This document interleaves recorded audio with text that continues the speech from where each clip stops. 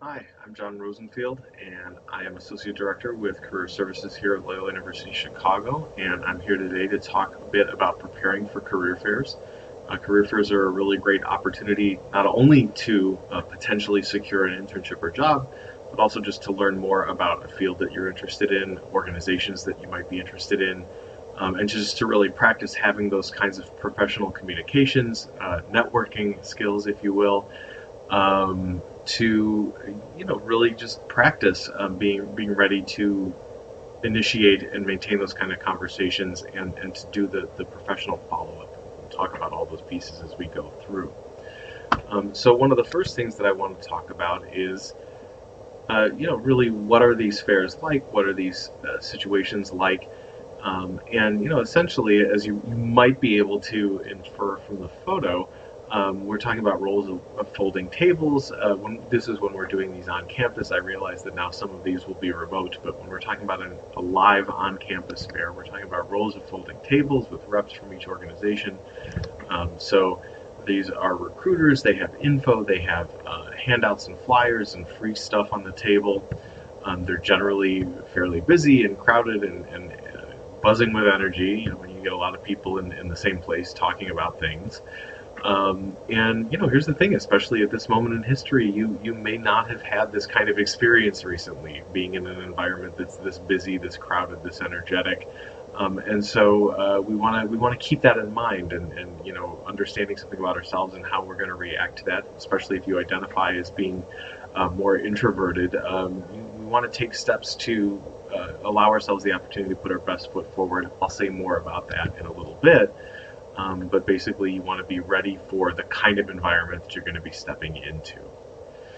Okay, so what is going to happen at these fairs? Well, so essentially, you are going to meet representatives of organizations, and these folks, it could be that they are supervisors, hiring managers who are essentially interviewing on the spot. They could be HR reps who may not have immediate hiring authority, and they might not be able to answer all of your questions that you have on the spot. But we want to establish that connection and be patient so that we can find out more and possibly create more opportunities or find more opportunities down the line. Because of the nature of these experiences, they may only have a couple minutes to talk to you, and there may be other folks around the table jostling for position. And again, we just want to be aware that that is the kind of situation that we're walking into. But also on the plus side, we really want to understand. We want to know that these are folks who are trying to understand your capabilities, your interest, and they are motivated to create connections between students and their organization. So they're looking for those matches. That's what they're there to do. So some preparation that you can be doing in advance, and this starts really with research. So I'm going to click these all into existence real quick. And so, one of the first things that we can be doing is just understanding who is going to be at this fair. And you can log on to the events page on Handshake, and you can be basically finding out from that page, who is going to be at the fair that you're planning on, and then you can research those organizations online, the ones that you're particularly interested in. Check out their website. Check out news and current events that may be online about the organization, looking at reviews from other sources. And so you may find them mentioned in professional blogs or professional organization websites. You may find them reviewed on Glassdoor or Indeed.com, which are sites where people will write up reviews of their employers or of places that they've interviewed with. You could find information by sleuthing around on LinkedIn about who works there and what kinds of job titles and what kinds of experience do those people have. So these are all sources that you can be utilizing. You may also think about doing some networking, right? So gathering some intel from faculty, from supervisors, from mentors or other colleagues, people who know something about the field or the organization and how that organization might play into that field or interact with that field, people who may have a perspective. So we can find out additional information from those kinds of sources as well. If you have questions about how to have those kinds of conversations or how to look for that kind of information, please do connect with us in career services. There's information on our website about doing those things, but also we're happy to talk through it one-on-one, either in drop-ins or in a scheduled appointment. How do I locate that kind of information? I'm happy to talk through it. All right, another thing that you want to be preparing ahead of time are resumes. Having some resumes ready to go. And so in terms of getting ready for a career fair, there's a few different ways that you can approach that with our assistance. And so one is to check out the resources that are available to you 24/7 on our website. And so this is in the resume job search guides area. So there are PDF guides, there are YouTube videos, there are sample kits with samples of resumes and cover letters related to different job descriptions. So you can start there, and for additional help, again, love to see you in drop-in hours for career advising, or you can use your Handshake account to request a scheduled appointment with a member of our team to talk about your application materials. So plenty of ways to get in touch with us, and we'll be glad to assist you in getting those materials ready. You want to have at least a few copies of your resume with you for the fair. I'll say more about that in a little bit. Another piece of preparation that you can be thinking about is having an elevator pitch ready. The metaphor, this idea of an elevator pitch is a metaphor. It's just like, the idea is you get into an elevator in a tall building and you realize you're standing next to somebody who might be able to tell you something useful or interesting, provide some useful or interesting insight or information. So you want to have an organized way of introducing yourself and what you're about that you've thought about ahead of time to help frame the conversation. So what you're seeing on the screen are not the magic words, but some basic, Mad Libs that you can fill in that can be your intro, that can serve as your intro and allow the person that you're talking to understand sort of the boundaries of what you're about, what you're bringing to the table, what your interests are, and that can help them understand what's going to be most useful to talk to you about. So putting together this pitch is one piece that's going to be helpful to you. Another piece is to actually practice saying it out loud. So moving your mouth, making the sounds, actually saying this out loud. So you can do this by recording yourself on a phone or computer. If you have someone in your life that you can practice this with without cracking up too much, that can be a great way to do it. But again, practice saying the words out loud so that you feel ready to go and more confident when you're in that bustling, crowded, more electric environment. Okay. So yeah, having that elevator pitch ready to go. Another piece you want to think about when you're getting ready for the fair is dressing thoughtfully. So broadly speaking, we're not interested in micromanaging every piece of clothing on you, but thinking about the purpose that you're there for and the audience that you're presenting yourself to, and what's going to be helpful for you in terms of the goals that you have for that interaction. So in most circumstances, that's going to be either professional attire or business casual. And so when I say either of those things, I'm not talking about what you might put on to go to the club at night. Okay, talking about pretty good representative sample in the photo on this slide. Okay, so really professional attire, business casual, not nightlife. Okay, in terms of carrying your resume and other essentials with you, think about a plain portfolio or a very understated shoulder bag or something like this. Maybe leave the neon zebra stripe backpack at home for this one. Okay, so again, dressing and accessorizing thoughtfully. Some things to consider, that you will be wanting to do when you arrive. So you're going to check in, most likely be swiping your Loyola ID. You'll be grabbing a guide, a map that we usually have on hand showing who's there at the fair and where their tables are located. There's an app that you can use to do this as well if you prefer that kind of engagement. So it can be good to take a minute when you first walk in and you get registered into the fair. Instead of just hitting the tables immediately, you might want to take a second, look at the map, and really think about, okay, who are the people that I really want to talk to? Where are they located? How do I want to schedule my visit here at the career fair?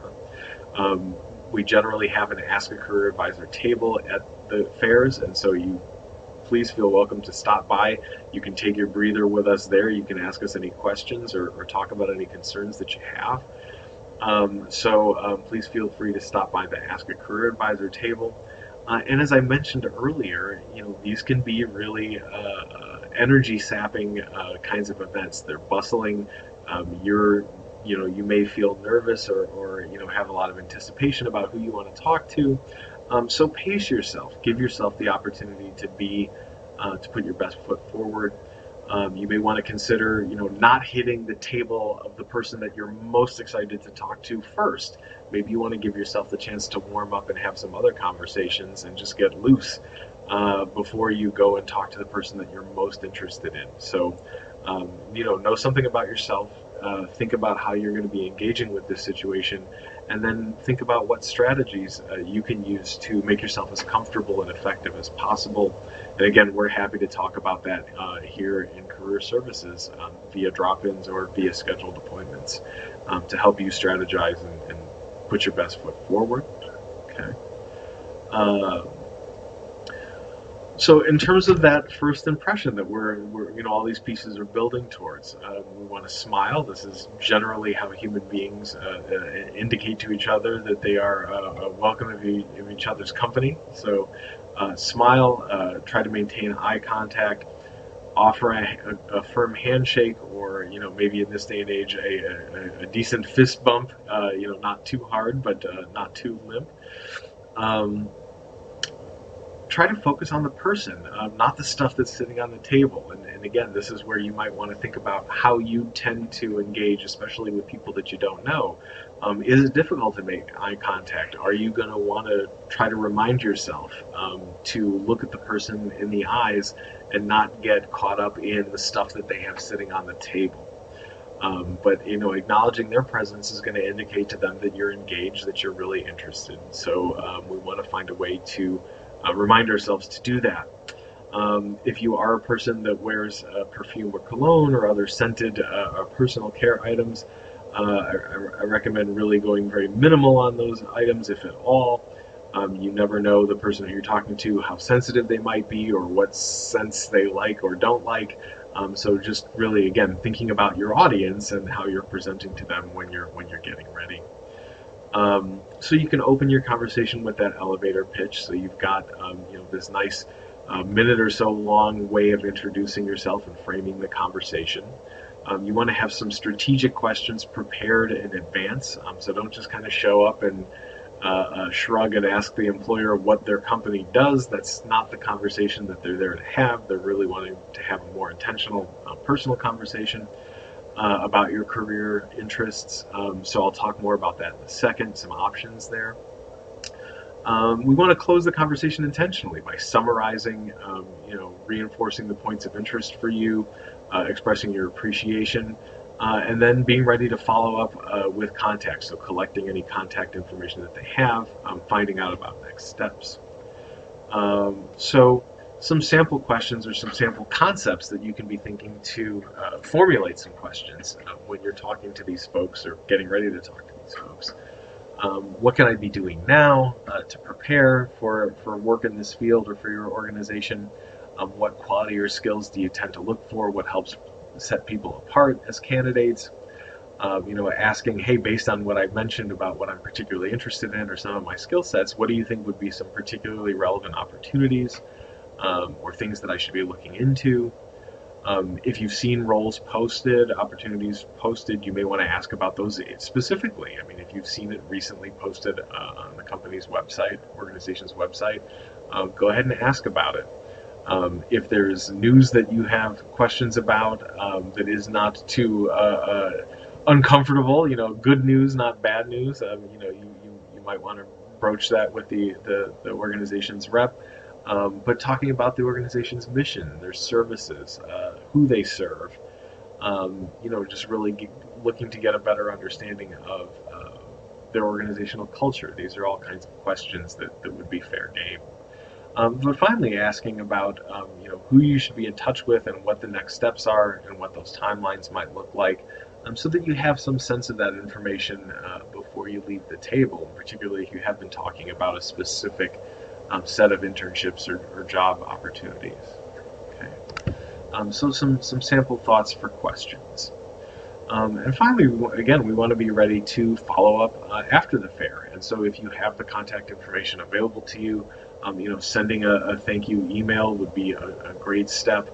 And basically remixing your elevator pitch at this point in that email, just reminding them, oh, we talked about these things, and this is what was particularly important to me, and these are some of the things that I bring to the table and why I'm particularly interested in it.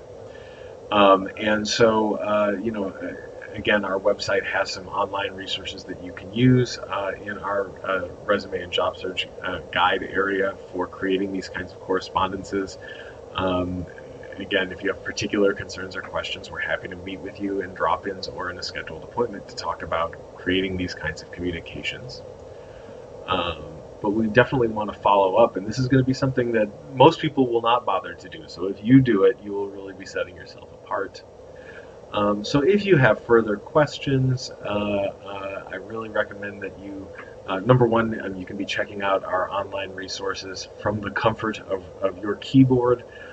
But if you'd really like to talk to a member of our team and think through one-on-one, hey, here's my situation, here's my interests, here are the things that I know about myself in situations like career fairs or when I think about networking or applying for opportunities.